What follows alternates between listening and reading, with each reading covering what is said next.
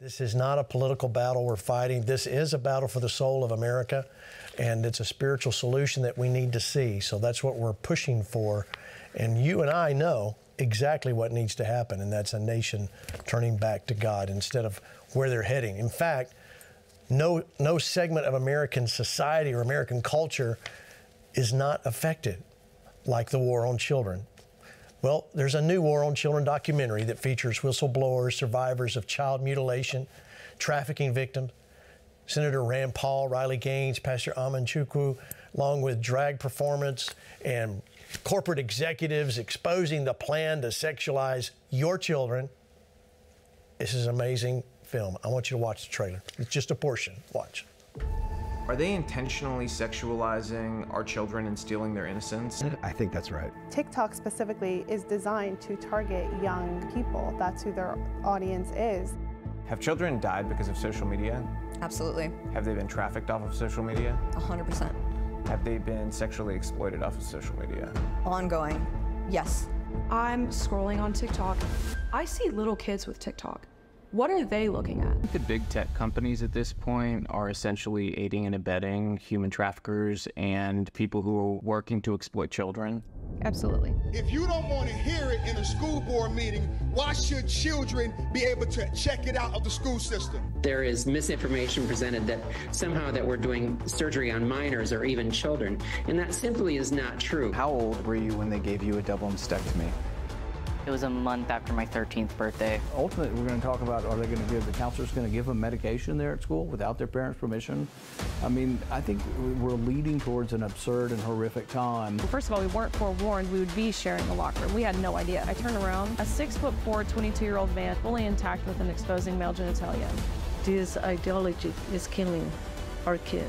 Do you think more people need to speak up to protect kids like your daughter? Yes, I do. Well, I think from heaven she can see how hard you fought for her. Do you feel like this is a war on children?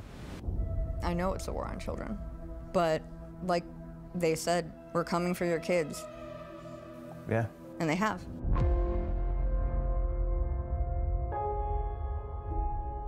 All right, this groundbreaking documentary was recently released by Robbie Starbuck and his wife Landon. Robbie's not only, if you don't know who he is, he's not only an influential producer and director, he's also a committed Christian, patriot, and a father of 3 who's actively engaged in the battle to protect our children. Robbie, welcome to FlashPoint. So glad to have you here, sir. Thank you for having me. I appreciate you guys shining a light on this important film. Yeah, it is. And may I say here, we have seen this, and I'm telling you, everybody, you need to go watch this. It's not for the faint of heart. They tell it like it is. But what I especially appreciate is how you lay it all out, how we got from there to where we are today. Because Robbie, most Americans, in fact, most people in church, we woke up one day and we're playing catch up to what's been going on in our society. What was the most? First off, why did you make the film? I know it's an obvious answer, but what pushed you to go ahead and make this documentary? Well, it may not be as obvious as some people think. You know, my far-out background job-wise was I directed Oscar-winning actors, actresses, some of the biggest music stars, and then I came out as a Christian conservative around the 2015 election going into 2016, and I knew what that meant, you know, but my family came here from Cuba. You know, my mom came here a penniless refugee that came the legal way to this country, despite the risk of death and everything else. If she could do it, risking all that, I think other people can do the legal route as well. Knowing what communism does to a country, I feel a duty as a father and as a member of my community to do everything possible to make sure that a new form of communism doesn't destroy this country. Because communism doesn't just come for a country and its values and its children. It comes for its faith. And faith is paramount to dividing, you know, and that's why they attack it. They want to divide us by breeding a faithless generation. And we cover that in the movie as well. You know, we have this insanely high mental health crisis going on right now among the youth. But at the same time, what's paralleling with it? The least belief in God that we've ever seen in a generation. So it was very clear to us, my wife and I as parents, that we had to do something to tell this story so that people understood how this happened, that this was not all of a sudden. This was a plan. It's well funded. It's well connected. It's worldwide. And that there is a plan to turn that next generation of children into long-term, you know, activists and voices for this modern communist movement. Well, but you know, Robbie, our detractors would say, well, you guys are talking about conspiracies. That's not really accurate. You know, you see on Twitter all the time, that's not really what's happening. They're not doing that. They're not taking kids without their parents. Is there a real agenda? I mean, is it really that they're coming for our kids? That's why we made this movie. I mean, I don't think anybody can watch it and walk away and not understand that this is a plan, very carefully thought out, and that they are absolutely, absolutely doing this at a destructive scale. I've even had many people who don't agree with me politically who thought they would hate this movie, watch it, and they walk away and they go, you know, I might disagree with you on other issues, but this is real. I've been told by the media. We did one thing I think is very important. Say with the issue of children having sex change surgeries. I played a bunch of clips intentionally from the mainstream media over the past 2-3 years saying there are no children getting anything like a sex change surgery of any kind.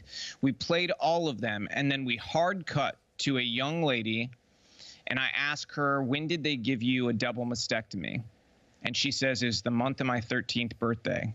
And she goes on further in that interview to admit that they did almost no look through her mental health, that the process to get it was super fast. She got hormone blockers when she was 12. Within I think it was less than, you know, an hour, the appointment.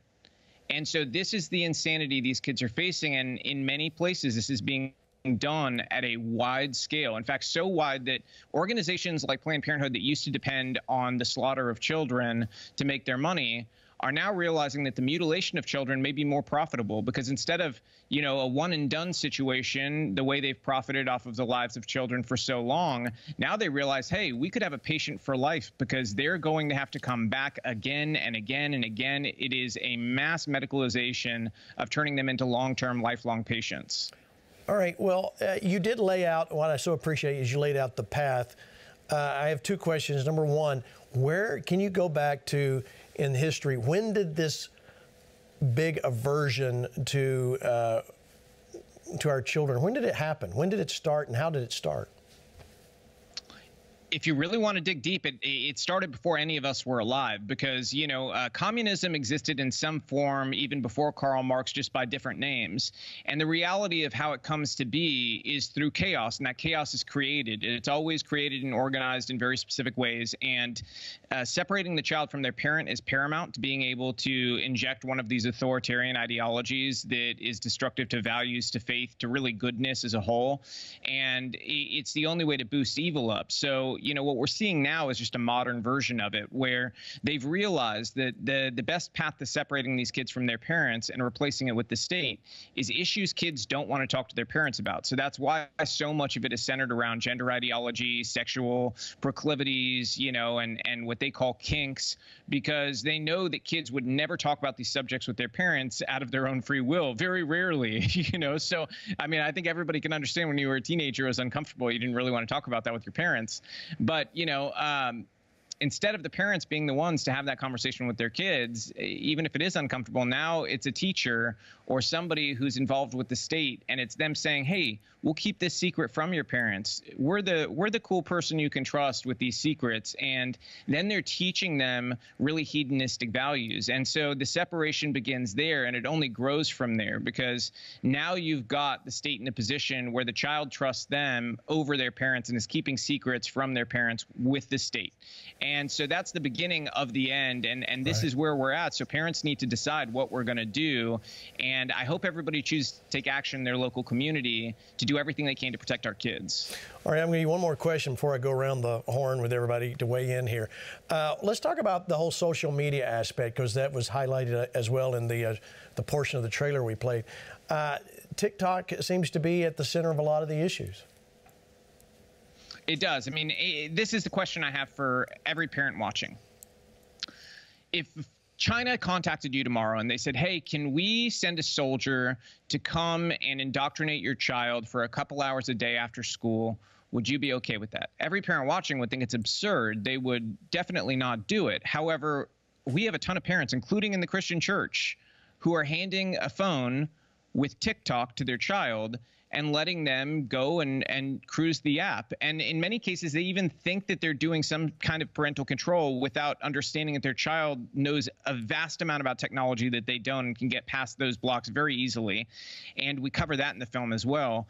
But TikTok is essentially indoctrinating these kids and using algorithms that will be destructive to the West. We are their enemy, make no mistake about it, and China will do everything they can to subvert the strength of our country and our values. And so there's a reason why in their country, and we cover this as well, in their country, their version of TikTok does not allow kids to view the type of degeneracy that is boosted in the algorithm here. So you can't even watch anything like these videos if you're a child or teenager in China. You're only able to watch educational, science-based, productive things for your brain. Here, that's not the case. They hide that content and they boost sexual content and content that, really glorifies crime and hedonistic behaviors. And that's the reality. So I really urge people to go to thewaronchildren.com and watch the film. Yeah. All right. Let me go to Lieutenant Colonel Alan West. Sir, you know what Robbie was describing? I was thinking of, decades ago, the images of planes flying over and dropping propaganda leaflets everywhere. Is that what TikTok is doing to our nation? Yeah, absolutely so. I mean, we used to call that information operations and psyops. But, you asked Robbie a question, how far back do you have to go to see when this war on children really started? Well, go back to Judges chapter 2, verses 10 through 18, when it talks about the children of Israel fell down and started to worship the Baals. And one of the gods of the Baals was the god Moloch, the god of child sacrifice. And then you can advance it, as Robbie talked about, to the modern day socialist communist mentality. And you can see and read the writings of Lenin, Stalin, Hitler, Chairman Mao. I mean, the left has always been targeting our children. And now today, what did you see happening in the United States of America? You hear Joe Biden, his wife, Kamala Harris, and the White House spokesperson saying that your children are not your own. And this has already started in several states in the United States of America. If you don't affirm your child's gender, you can lose your child. And most recently, we just had a case in Indiana about that. So we are seeing, the government coming in and disrupting the relationship between the parent, and it says in Proverbs 22:6 that you're supposed to train up a child in the way that they should go, so that when they grow old, they shall not depart from it, not the government. Yeah, that's so true. Let me bring in you, John Graves, to the conversation. This is, and Lieutenant Colonel Alan West went exactly where I wanted to go. This has always been the battle. We just haven't always been aware of the tactics of the warfare, or the psyops, as Colonel West was saying. Now, John, I mean, this is something we must overcome. We must take this seriously.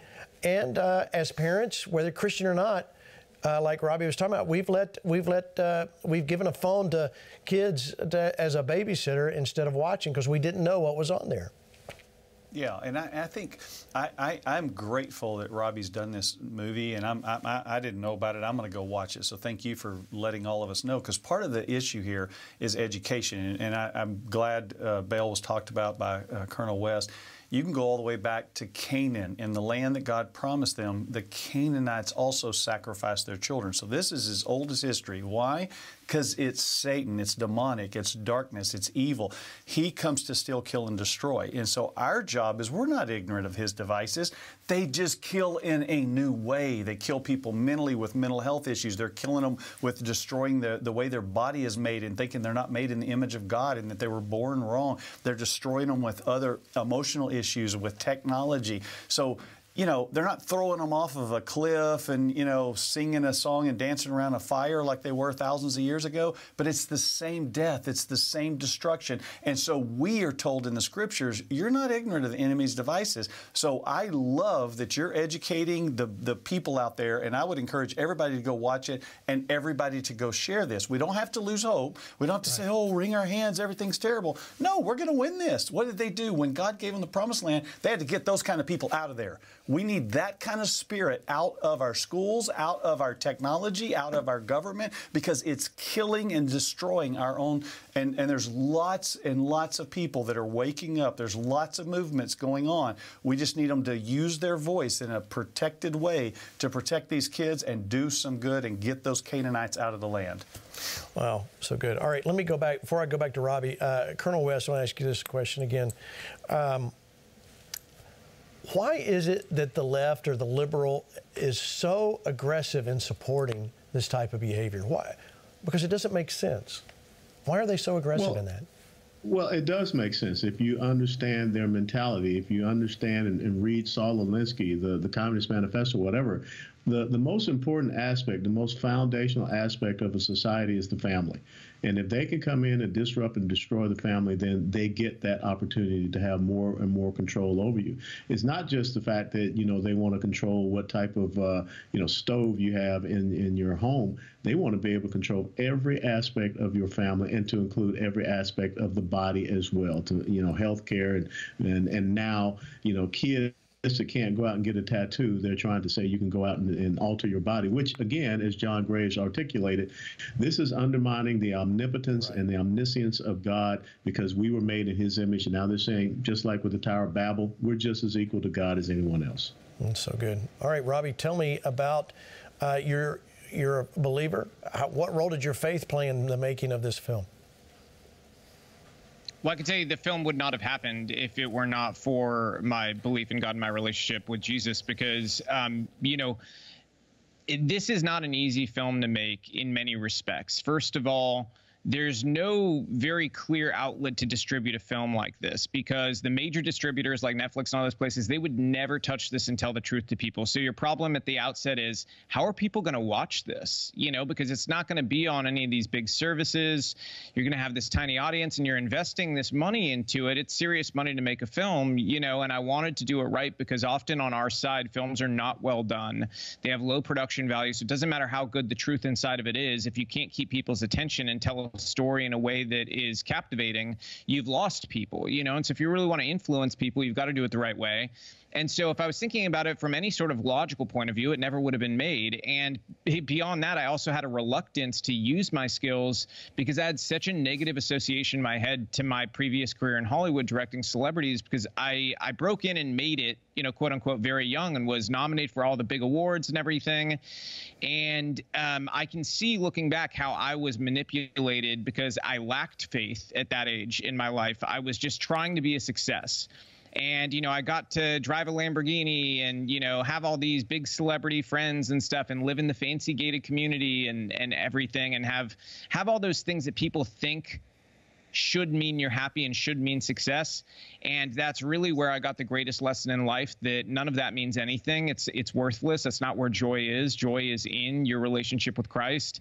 And if you don't find your joy, it's because you're not working on your relationship there with what really matters. And so I reached this point where I said, you know what, I submit to whatever, God wants me to do. And this kept knocking at the door, and my wife was encouraging me. I couldn't be luckier to have a godly wife like her that pushes me in that direction and away from the worldly sort of idea of success. And we trusted God. We made the movie, and now, we're less than a month out from a release, and about 50 million people have watched the movie.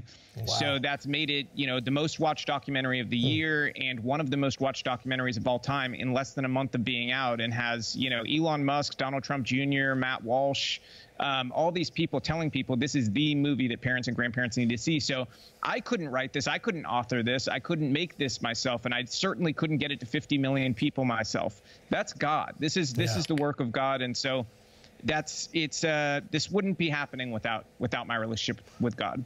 Yeah. All right, Robbie, I have one last question before we move on to the next topic. How did you do this with your own children? Were your children aware of this? Did you talk to them about this film as you were making it?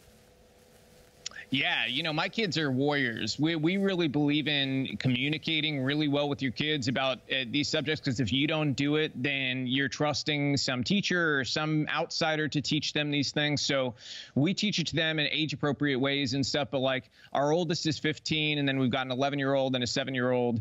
And so each one of them sort of at a different level understood what was going on. But like, say our son, he is an expert at graphic design. So this logo behind me for the War on Children, actually, he made. So like, he's a part of it in that sense, and he even helped edit some of the appropriate interviews where it made sense, because he has really great video skills. So we are that type of family where we all kind of find ways to contribute different ways, right. And they couldn't be prouder, and they're just awesome.